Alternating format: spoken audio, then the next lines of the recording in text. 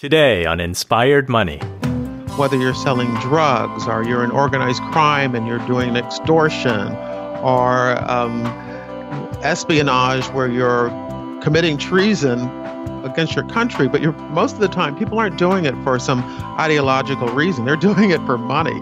So that concept of people being so greedy, so in want of money that they're willing to commit a crime is to me, it's just fascinating. This is episode 72 with retired FBI agent, author, and podcaster, Jerri Williams. Welcome to Inspired Money. My name is Andy Wong, a managing partner at Runnymede Capital Management. Each week, we bring you an interesting person to help you get inspired, shift your perspectives on money, and achieve incredible things. From making it to giving it away, inspired money means making a difference, creating something bigger than oneself, and maybe, just maybe, making the world a better place. Thank you for joining me. Hey, Inspired Moneymaker, welcome back. If it's your first time listening, welcome. Inspired Money is different from other personal finance podcasts because we don't want to just learn how to live with money. We want to put money in a positive light to inspire ourselves to live richer lives, make a greater impact, and together, make the world a better place. Thank you so much for joining me on this mission. Today, we're talking to Jerri Williams, a retired FBI agent. And I have to tell you, I'm pretty excited about today's show because as a kid, I spent a lot of time watching FBI movies, FBI shows, and carrying around an FBI badge. I thought it would be really interesting to hear her views about money because she's specialized in cases targeting major economic crime and corruption. She writes this on her homepage: "With a gun, you can steal hundreds. With a pen, you can steal millions." Jerri has received numerous awards throughout her career, including 4 United States Attorney Awards for Distinguished Service. You might recognize her from CNBC's American Greed, where she was interviewed in the episode Confessions of a Con Man. Jerri also produces and hosts the extremely popular podcast FBI Retired Case File Review, a true crime podcast where she interviews other retired FBI agents about their high-profile cases and careers, corrects cliches and misconceptions about the FBI, and recommends crime fiction. And she also writes her own crime fiction inspired by actual true crime FBI cases. In this episode, you'll learn how the FBI works and why Jerri loved fighting fraud, some tips for protecting yourself from becoming a victim of fraud or identity theft, and the fine line between good and bad. Now let's get inspired with Jerri Williams.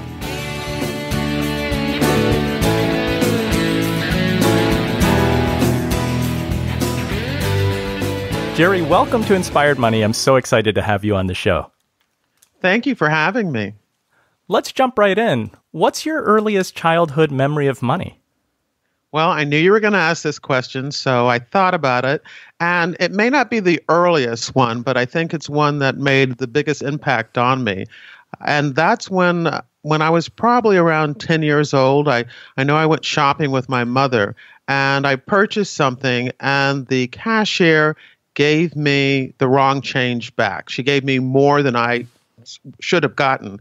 And I remember being very excited as I walked away saying, she gave me, $5 more than I was supposed to get. And my mother turned me around and made me go back and tell the cashier and give the money back. I remember that very, very well. And later on in my career as a, white-collar crime, economic crime investigator, the fact that I was made to give back money that didn't belong to me is kind of ironic, don't you think? Yeah, a little bit of foreshadowing maybe. Or at least it helped form you to land on the right side of the law. Absolutely. Absolutely. Definitely a powerful life lesson. That is great. So you've been retired from the FBI, I think, for 10 years. Yes, which is amazing to me. That is amazing. 10 years, yeah. And you're a very busy woman. Can we start with this? How did a psychology major become a juvenile probation officer and eventually become an FBI special agent? Yeah, it's a good question. When I went to college, I was, as you said, a psychology major, but I really wanted to become a psychiatrist. So I took all of those courses, the chemistry, organic chemistry, physics, all of those courses in order to go to medical school. But when I graduated, I took a year off and I went to Switzerland. I got an American exchange grant to go to Switzerland for a year to study. And when I came back, I just wasn't that interested in going to medical school anymore. And so I was looking for a place to use my psychology degree. And in most jobs in psychology, you're going to have an advanced degree, at least a master's, if not a PhD. And of course, I didn't have that. But I found this position, and it was a juvenile probation officer, but the title was aftercare counselor. So for my particular job in probation, I got all the kids that had been sent away to reform school. And so part of my job was to travel all through Virginia to visit them at these different group homes or institutions. And then when they came back to Newport News, Virginia, where I was based, I was the person who was supposed to guide them and counseling them as they re-entered into the community, make sure they adjusted with school or if they were going to be working and, how they fit in with their family. And so even though I was very young at the time, I started that job when I was probably 22, 23, I was actually counseling. I learned counseling methods and techniques and therapies to work with these kids and their parents. And so it really was a good fit for a psychology major. I heard you once say that you loved that job. What did you love about it? I love the kids. I mean, even bad kids are fun to be around. I mean, kids are just such bright people with so many ideas and less filters. They just say what they want to say and again, don't have any filters. And I really enjoyed that. They were funny. They made me laugh.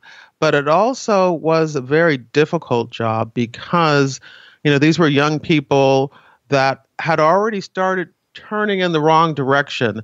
And to help them course correct was very difficult. I mean, I was young myself, which in a way was an advantage, but also was a disadvantage because I was basically a fill-in parent, and I didn't know how to parent anybody. So it was a great job because I was around kids and I enjoyed being around them, but it was also a very difficult job in the fact that I was burning myself out quickly.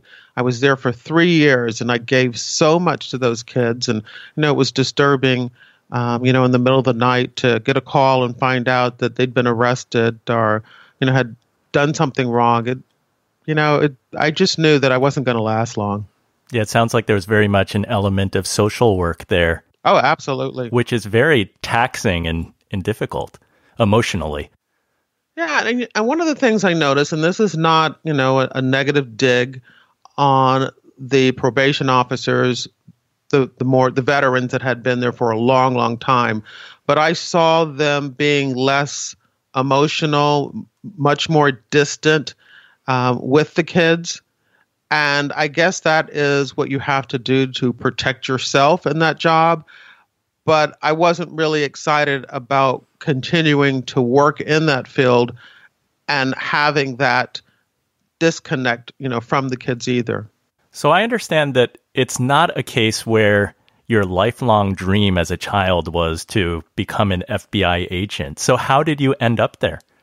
Yeah, that's the truth. So many people that I meet and that I talk to on my podcast, say they had always wanted to be an FBI agent. It was like the furthest thing away from my life goals. I ended up there because I saw a newsletter that said that the FBI was looking for women and minorities, and I was very attracted by the salary too. I was making, this was years ago, this was in the early 80s, and I was making about $14,000 a year as a probation officer, and the starting salary for the agent position was $28,000. So I would double my salary. So I will be honest in saying that the initial interest I had, what really tweaked my curiosity was the salary. But then I made a call to the local FBI office to talk to the recruiter, and he really sold me on the job, on the almost social work aspects of the FBI position. So he knew which buttons to push, it sounds like. Yeah, he did. He knew I was a psychology major. He knew I was a probation officer, and he really skillfully showed me on that phone call, that first phone call, how my skills would transfer, almost seamlessly into the FBI special agent position. Interesting. And not only was it a pay increase from your job at that time to becoming a special agent, but the Federal Bureau of Investigation, the pay is also better in a federal job than a local law enforcement, isn't it? Oh, definitely. I mean, you start off, in a salary, that is competitive, say, with teachers or probation officers now, or, but as you grow in the job, the salary, I think, is very, very competitive with a lot of professional positions. I mean, you're definitely making more than a teacher or, a manager in retail. By the time you've been in the FBI for, say, 6 or 7 years, you're doing pretty well, I think. And you were part of an economic fraud squad. You're an expert in Ponzi schemes, fraud, corruption. My guess is that you've seen how money can bring out the worst in people. Given your years of experience in the job that you served, what does money mean to you? That's a great question. I respect money. I am not one that has ever wanted to be rich, but I've always wanted to be able to have enough money to do the things that I'd like to do. I like to travel. I like to, read and be entertained. And so I would like to have enough money to do that. But I've never wanted to be, filthy rich. I don't envy people that I see who are filthy rich, because I think in the long run, money doesn't make you happy. Relationships and people and loved ones is what makes you happy. And I can tell you, I am rich when it comes to that. Well, that's for sure. Especially now in retirement, you're talking to so many people with your podcast, you're an author. But before we get to that stuff, you kind of fell into the white-collar crime area. But it sounds like it suited you really well because of your background in psychology. And can you talk a little bit about that? Yeah. When you get into the FBI, your initial assignment is based on the needs of the Bureau. I mean, that's something that's drilled into you all the time, the needs of the Bureau. You are a body. And if they need a body over here, then that's where you're going. And so, everybody in the FBI kind of starts out doing background investigations and bank robberies. At least that's what they used to do. And then when you kind of feel your way around in those areas and learn the basics of an investigation, you're sent to a squad. And I was sent to a government fraud squad. And, I worked that for a little bit. And that was in Sacramento, California. Then I was transferred to Philadelphia, and I ended up on an economic crime squad. And I really enjoyed it. I never had a desire other than to work public corruption, but I never had a desire to work anything else because, the FBI works organized crime and drugs and espionage and terrorism. It's an endless, over more than 200 violations. But once I got into or was assigned to work fraud, I really enjoyed it. I think I enjoyed the mind games because when you're working fraud, you're working against a con artist, someone who always believes that they're the smartest person in the room. And it's kind of fun to kind of go man against man or woman against man or woman against woman, with them as I try to figure out what they've done and gather the evidence to prove it.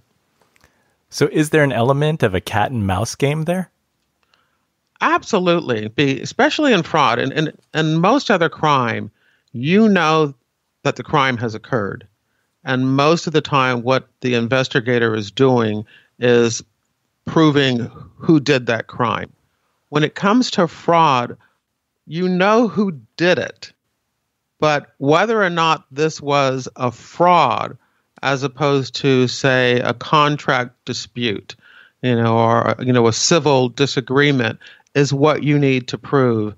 And that is just, it's so cerebral. It involves all of the, to have all of your energy directed at looking at documents and talking to people, just trying to figure out what is the deception, because that's what fraud is. Fraud is when you gain something of value based on a lie or a deception.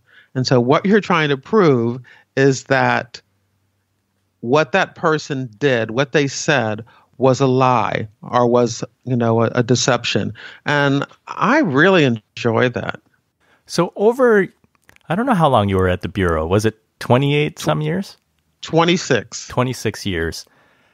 The more experience that you gain, seeing more con men and con women at work, identifying and understanding their tricks, their techniques, their tactics, is it really advanced, or does it all go back to the age-old fear and greed that is in all of us?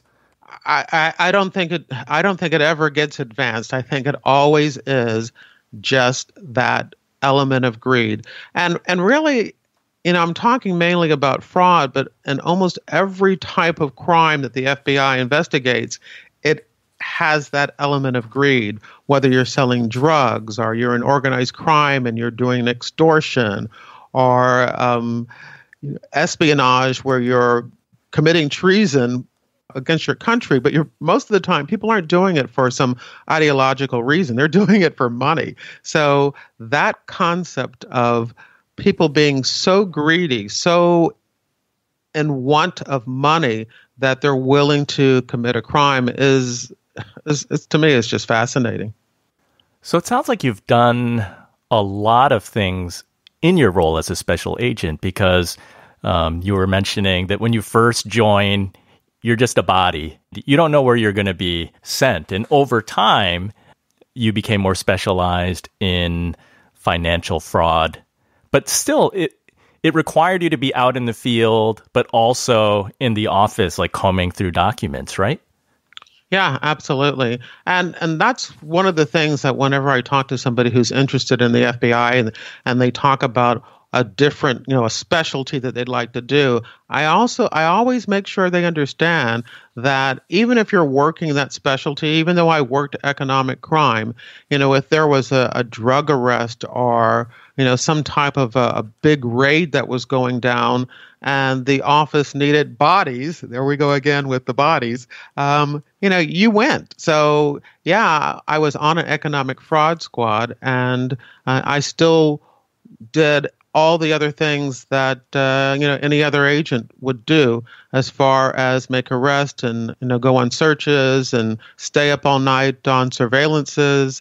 I did all of that. We all do. So, what was your favorite part about the job? Definitely meeting the people, and I think if you were to listen to the podcast, all of the agents say the same thing. And when we talk about meeting the people, we're not just talking about the victims and the witnesses. We're actually talking about our subjects too. And many of us have we're able to develop interesting relationships with the people that we were actually investigating and eventually help put in jail. Yeah, I've enjoyed listening to some of your podcast episodes, and I was impressed by many of your podcast guests, the special agents, talking about how in many cases they do still have contact with the criminals that they were chasing. Now, I just recently, last month, I went to one of the local universities with a former subject of mine, and we did a presentation on business-to-business telemarketing fraud together. So he went away to jail. He ended up having to go to jail for a year and a day for being involved in a multi-million-dollar business-to-business telemarketing fraud. But we became, I wouldn't say friends, but definitely friendly. And recently, I had him on my podcast, and we're going to start doing more of our conversations on the road about, fraud. It's a collaboration. It takes two sides. Yeah. I think people were fascinated by it, and I enjoy doing it. It's more of a warning, how not to get scammed. And I tell it on my side, and he tells it on his side, and I think it's fascinating. Can we dig a little bit into that? Because speaking for myself, I know that I get a lot of scam telemarketing calls every day. Yeah, I get them too. I mean, some are robocalls, there's another live person on the line, but it just seems like I'm getting inundated. I mean, it seems to be increasing, not decreasing. Oh, absolutely. I love the one where it is a person who's calling from, quote unquote, your credit card company. Well, if you're calling from my credit card company, then how come you don't know the name of it? Or they'll say, I'm calling from Visa, MasterCard. Well, those are two different companies, and it's amazing to me. Well, I shouldn't say amazing to me that people fall for it. That's why, con artists do what they do, because people do, they're not thinking, they're not present, and, they do fall for, some of these tricks and scams. Yeah, it's very true. They do catch you, even if you are well-educated, you have your guard up, but your guard is not up all the time. And inevitably, anybody is susceptible. If you're busy or you're going through something, you're just, your guard's down just for a moment. Yeah, I'm going to admit this, that I almost fell for it. I got an email, and it was from iTunes. And, for all of us who have Apple products, you have, because of apps, you have on file your credit card number so that you can make purchases through your Apple products. And it was an email from iTunes saying that they were going to renew my annual subscription. Unless, just a notice saying that they were going to renew my annual subscription, unless, of course, I wanted to, cancel it. And if I did, to please insert, my account number so that they could cancel the annual subscription. And I started filling it out. And then I realized, wait a minute, what are they annual subscription? And I stopped myself. And I really was so close into giving them my account number and password because of this sense of urgency that the email created. That, if I didn't immediately let them know to cancel it, that they were going to renew the subscription. And I almost fell for it. And afterwards, I'm, like shaking my head like, okay, so that's how it works. That's what they do. That false sense of urgency that if you don't do this now, then this will happen is the reason that many people do fall for these scams. So what kind of advice do you give people? Is that number one, like slow down, take your time, think about it? Absolutely, slow down. And if you get an email from anyone that says that they're, your account of anything, whether it's your credit card or your bank, don't respond to the email. You already, who your account is with. Go to your online account and see if there is a communication from your company there about the same thing. And if there isn't, then forget about it. It's a fraud. But never respond directly to any email that you get from your any of your accounts. Go directly to your account yourself and see what kind of notices are there. Right. And when in doubt, just hang up the phone and call your banking institution or whoever it may be. Yeah, absolutely. And one of the things that the IRS always likes to say, because, we're going to start getting those calls soon, is the IRS is never going to call you. They're never going to call you, or they're never going to ask you to provide your account information over the phone. So whether it's through email or whether it's through the phone, don't give anybody your personal information. You contact them and provide it. That's great advice.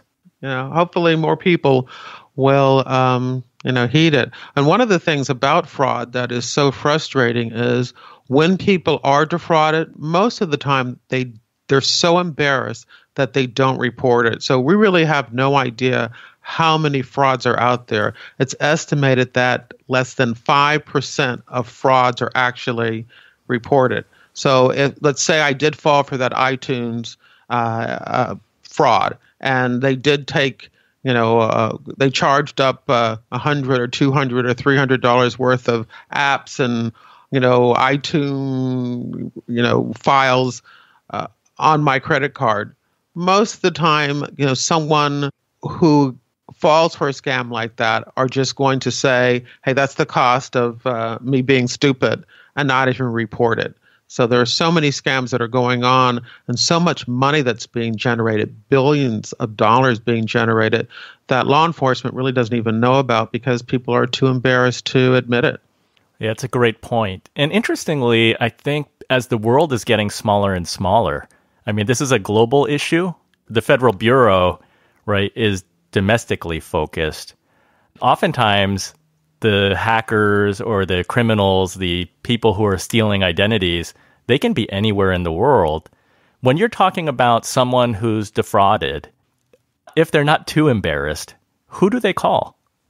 Well, actually, there is a internet web page that the FBI asks anybody who's been defrauded, especially through the internet, to contact, and it's IC3. So, and I'm trying to remember what the 3 C's are, but computer crime. I can't remember. I'm sorry, but IC3. So if you went to www.ic3.com or possibly .org, you would be able to get to that site, and that's where you would, complete the form to let the FBI know you've been defrauded. Coming up, we talk about how the FBI prepared Jerri to be an entrepreneur, the differences between good guys and bad guys, her mission to tell the public more about the FBI. But first, Jerri sets me straight. And I do want to correct you on one thing. Even though the FBI works in the United States, if the crime occurred here, if the victim is here in the United States, it doesn't matter where in the world the fraudster is. We're investigating that. So whether they're in, hackers in Russia or hackers are in India or China, if an American citizen or the fraud has occurred here in the United States, then the FBI is definitely the agency that is, pursuing that international fraud. That's also good to know. The show notes for this episode can be found at inspiredmoney.fm/072. If you're listening in your car or wherever you are, check the show notes if you want to learn more about Jerri or things mentioned in this episode. It's time for the Runnymede Money Tip of the Week. According to an annual Fidelity investment survey, nearly 1/3 of Americans plan to make money resolutions for 2019. Have you considered making a resolution or a money resolution? According to the survey, 48% of people plan to save more, 29% aim to pay down debt, and 15% aspire to spend less. Here are 4 quick things that you might consider. Number 1, evaluate last year's financial mistakes. Take an honest look at your finances last year. Did you overspend, overborrow? Where were you lacking? Reconsider your financial mistakes and strive to implement changes to improve this year. Number 2, commit to no spend days. Try doing this one. Enlist a partner or friend to commit to one no-spend weekend or no-spend day per month. Make it a game where no money leaves your hands or bank account for the day. You can eat at home, brown bag it, find free entertainment or activities, and skip shopping. Number 3, boost retirement contributions. If you're looking to save more for retirement, commit to increasing your 401k contributions. If your company offers a matching contribution, at the very least, make sure that you're contributing enough to your plan to secure your employer's match. Oftentimes, this is between 3 and 6%. Number 3, identify your financial goals. Before you can make progress toward your financial goals, identify what they are. Are you hoping to buy a home, repay debt, invest more? One way to increase your chances of success a lot is that you have to be specific. Write down your goals for the year, set a plan, and check your progress at regular intervals. Make adjustments as needed. Try one or more of these tactics and see what difference it can make come year end. That's the Runnymede Money Tip of the Week. Inspired Money is brought to you by Runnymede Capital Management. We help you to plan, invest, and worry less. What's your biggest financial challenge right now? Do you need help consolidating old accounts, reviewing your asset allocation or risk? We can help. Email me at awang@runnymede.com. That's RUNNYMEDE.com. Or go to inspiredmoney.fm/Andy. I'd love to hear from you, and we can even schedule a short call since it can be easier to talk money. You're listening to Inspired Money. I'm Andy Wong. Jerri, I'm not sure how aware you are of this, but I've been looking into different cases of identity theft or where people have a Snapchat account hacked or something like that. And I heard a story about how the hackers use a technique where they call your mobile phone provider and port your phone number to their phone. And it's because of two-factor authentication that we all use. Like the cell phone has become the gateway that can either protect our information or it becomes like a backdoor where a hacker, if they can convince Verizon, for example, that they are me and change my phone number to their phone, suddenly they can start resetting passwords for different accounts and they can use the cell phone to verify. Have you seen that? No, I haven't. But it doesn't surprise me. There's always a new scam or a new scheme being created and perpetrated every time you turn around. But that one's a new one. I haven't heard of that one yet. Yeah, I don't know how prevalent it is, but I heard stories where they said that's what the hackers did, and that's how they were able to get into people's, social media accounts and things like that to steal their usernames. And the topic's always frightening, but that one was a little bit ironic because the journalist who was covering the story was saying that what you have to do is protect your cell phone number. Like, don't give your cell phone number out. But the irony is that we give it out to everybody.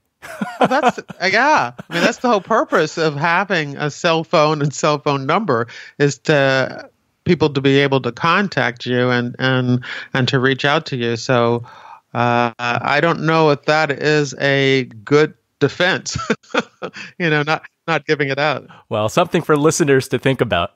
It sounds like not prevalent, but at least something to be aware of. And hopefully the telecom providers are upping their game in making sure that they're talking to their customers and not a fraudster.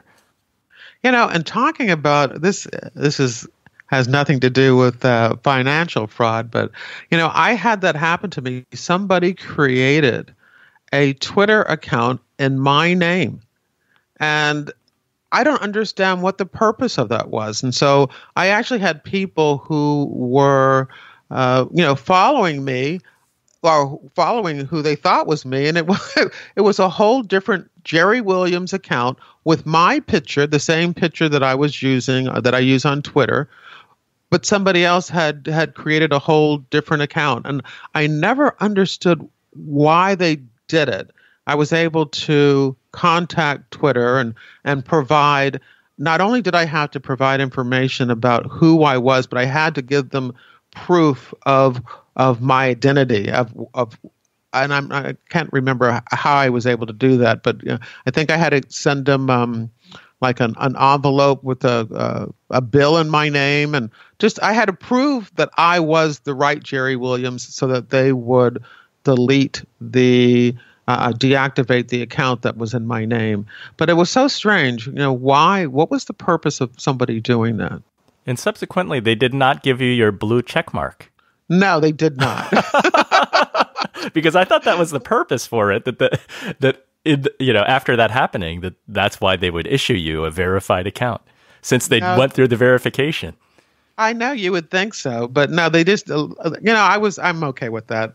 I'm not one of those people who I could care less how many people are following me on Twitter or Instagram or Facebook. I make myself available, and I think I put out some interesting, social media posts and tweets and things like that. So if you enjoy it, good. And if you don't, okay. But they deactivated the account, and that's all I wanted. Jerri, you're quote unquote retired, but I see you doing, it looks like 1,000 things. I view you as like a 21st century entrepreneur in that you're an author. You started a podcast so that you could build an audience to sell books, and you're very creative. How did working for the FBI prepare you to have this entrepreneurial mindset? Well, I would say that every single special agent in the FBI is, in a sense, an entrepreneur. Because and a lot of people don't understand this, that in the FBI, you're given a case to investigate. It is assigned to you. You may have 15 cases. You may have 25 cases. They're all assigned to you. Nobody is looking over your shoulder, telling you what to do or how to do it. Every 90 days, 3 months, a supervisor will ask you to bring in your cases, and he'll flip through them, or she'll flip through them and see, what you're doing. But otherwise, you are on your own to make decisions about when you need to be at work, what kind of resources you need, what kind of manpower you need. So say I need to do a search. It is up to me to figure out, working with the United States Attorney's Office, what I need to obtain during that search, and then how many people that I need. What kind of resources do I need to bring boxes? Do I need a computer analyst with me? It's my decision as the case agent. I have an entrepreneurial hold on that information, on that case. It is mine to figure out everything else about.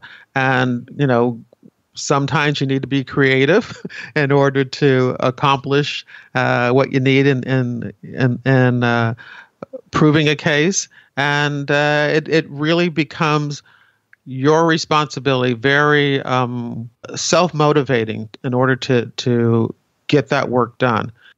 Definitely also in the last 5 years of my career, I got the opportunity to be the spokesperson for the Philadelphia office. So I was in charge of the whole talking to the media, talking to the public about what the Philadelphia FBI was doing.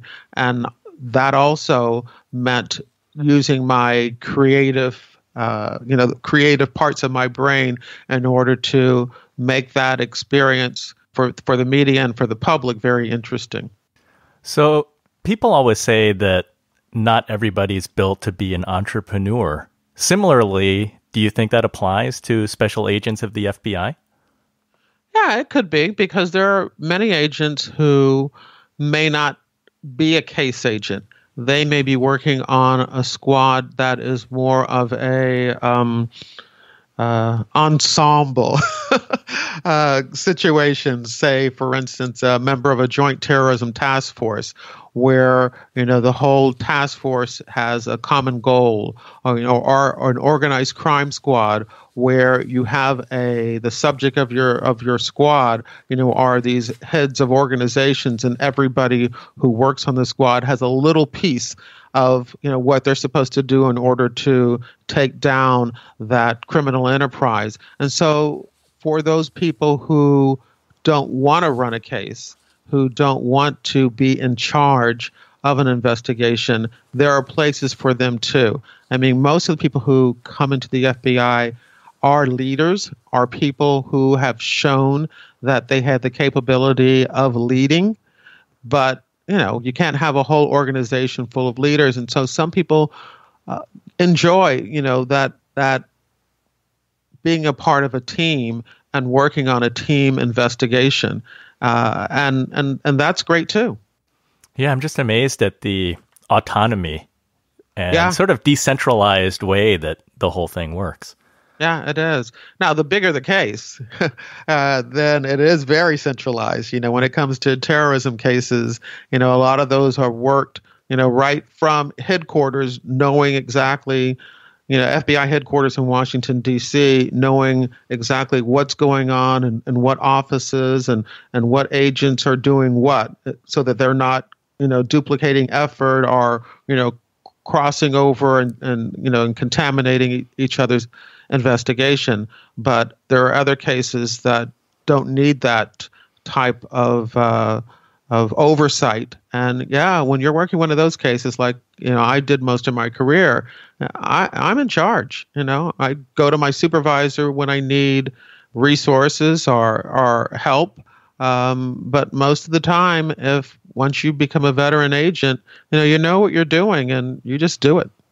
I think that your background is really unique in that you majored in psychology, your experience as a special agent, but it's really that psychological part, because now that you're an author, you really try to get into the mind of both the criminal and the special agent. How fine a line is there between the good guy and the bad guy? Oh, I think that at times the line is very, very, very thin. There are some people who can go right up to the edge, and because of their own moral compass or because they're scared of going to jail, they don't cross the line. And there are some people that they see the prize, that financial gain, that greed, that's all they see, and they don't even see the line. But for me, I am just fascinated at the things that people will do in order to steal other people's money. That's always fascinated me. Even with the kids that I had on my caseload when I was a probation officer, just fascinated that these kids, went that step. I had one kid, one teenager that loved to break into people's houses. He would break into the houses sometimes when the people were home and sneak through their house and looking for stuff. And, when I was talking to him, I could just see it was like somebody who enjoys roller coasters, riding roller coasters. He got such a high of being inside that house, in the dark, going through people's things and trying to find treasures, which for him, were money or things that he could sell later, for money. When I say that, I know that I've talked to agents who have worked undercover, and they get some of that same adrenaline, that same, urge or spike of energy from working undercover. They're doing something good, but just that scariness, that on the edge is something that they enjoy too, on two different sides of that line, but still getting that same type of adrenaline and charge from it. That to me is fascinating, and that is definitely what I write about. My books, and I have two so far, I'm working on a third right now, are more about what's going on inside both my agent who's investigating and my bad guy. So I do multiple personalities or points of view in my book. So you're watching what's going on with the bad guy, while you're also watching and listening to what's going on with my special agent, Jerri Wheeler. All of my books are going to be in a series, Philadelphia Corruption Squad series, and that's really what I'm into.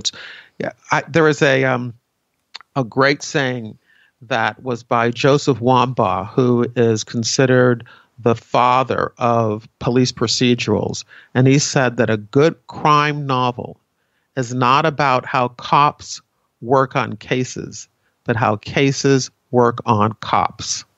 I love that. Me too. Me too. So I like to ask all the Inspired Money guests, how do you define success? That's a good question. It's not financially, you know, it's not financially, but it's definitely out of, I'm very competitive. And I think a lot of agents are very competitive, you know, wanting to be successful. There is definitely a culture in the FBI of accomplishment. And, you know, so I, I don't want to say that it is by comparing myself to others, because I don't think that's true at all. I don't think I really, but in knowing that I am working hard, that I'm doing my best, that I'm being creative, that I am using all of my skills in order to accomplish something.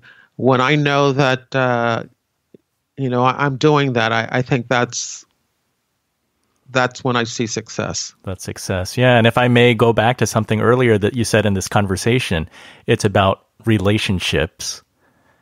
Yeah, and absolutely. In trying to prepare for speaking with you, I also noticed that you're on this mission doing something that's bigger than yourself. You are on a mission to tell people what the FBI is, what it does, and trying to dispel a lot of myths and misconceptions too.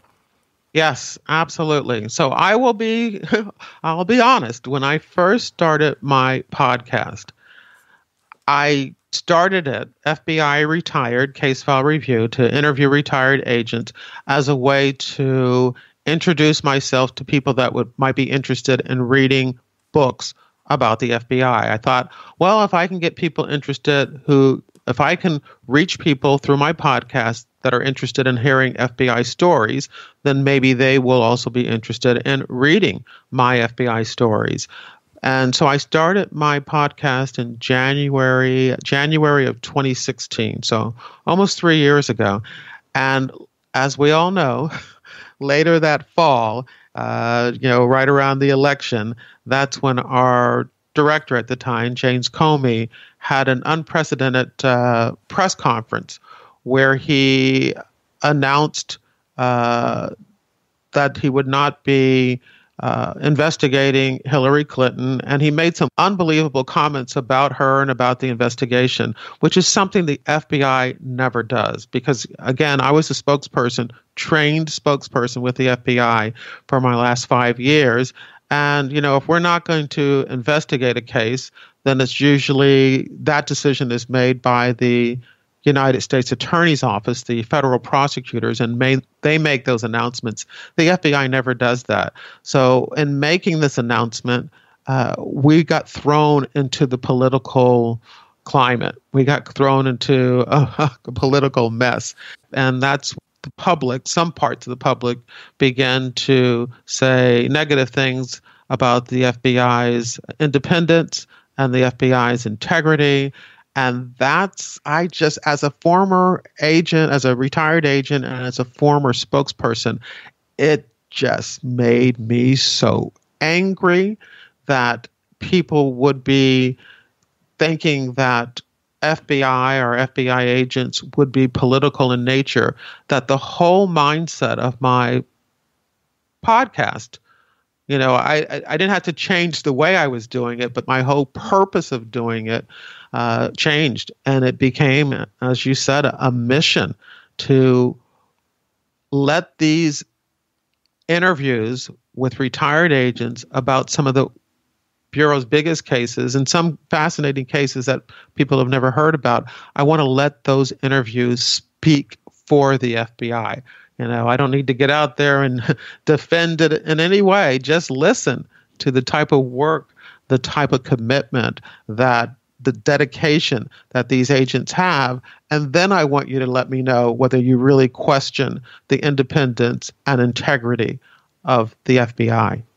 Your podcast is so good. I urge all the Inspired Money listeners to check out FBI Retired Case File Review. It's such great stories. It's entertaining. It's informative. You learn something. And you do get some insight into how the FBI operates. So thank you so much for spending time with us today, sharing your story and educating us about things to look out for and how to protect ourselves from financial fraud. Can you tell the Inspired Money listener where they can find your podcast, your books, and follow you? Yes. So I have my own website, jerriwilliams.com. That's Jerri Williams.com. And you can access, information about my books and the podcast there. The podcast is everywhere. As a matter of fact, I'm one of the lucky few that has my podcast on Pandora, Spotify, Apple, Google, all of the,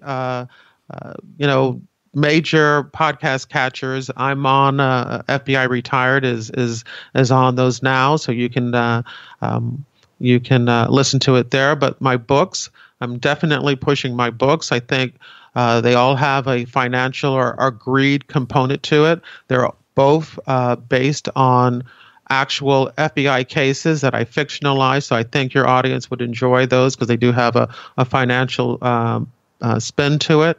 But I'm also on Twitter, Jerri Williams 1, on Instagram, Jerri Williams 1, and I have a author Facebook page, Jerri Williams Author. Awesome. Thank you so much, Jerri.